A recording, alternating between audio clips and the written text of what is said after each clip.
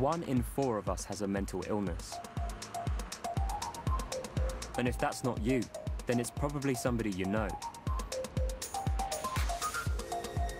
Our young minds should be safe in the hands of the NHS, but all too often we're not getting the care we deserve. My name is Johnny. I'm 26 years old and I have schizoaffective disorder, a combination of schizophrenia and depression.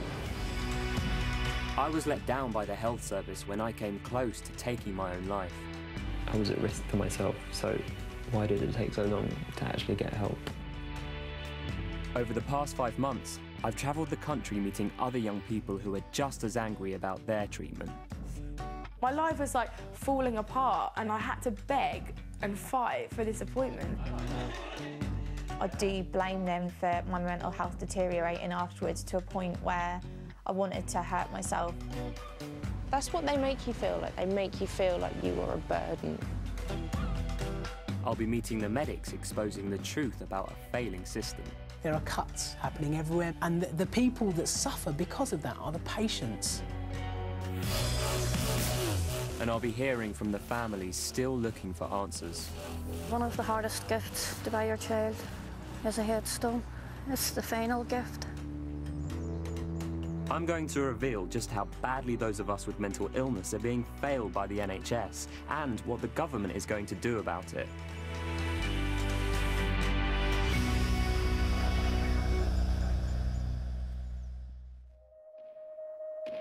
Dr. Ranj Singh works in A&E departments and specialist children's units, where he regularly treats young people with mental health problems.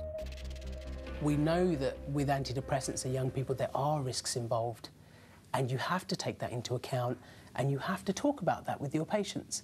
Difficulty is when you've got 10 minutes to see and sort and decide on a treatment and discuss everything with them, it's an extremely difficult situation, and I don't think it's good enough. Elliot's not alone in being frustrated with NHS waiting times for talking therapies.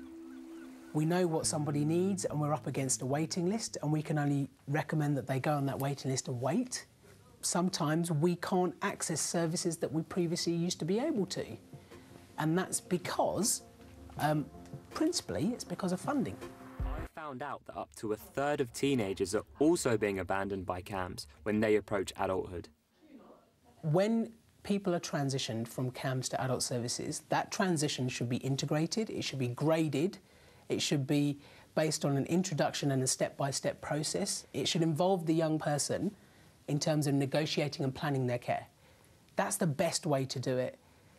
Unfortunately, that doesn't happen that way in many instances. There was a study in London that was done, and only 4% of young people experienced a good transition. Only 4%. I think that's a shocking figure. According to Dr. Ranj Singh, the problem behind Rachel's poor care is simple: not enough money. Spending on mental health has fallen for the 2nd year in a row. The tricky part of it is that everything requires funds. Everything requires it. And if mental health as a whole isn't funded adequately, all the services underneath that umbrella suffer. And there are cuts happening everywhere, and because of that, services are being changed and thresholds are being changed and referral criteria are changing. So, and the people that suffer because of that are the patients that need the greatest care.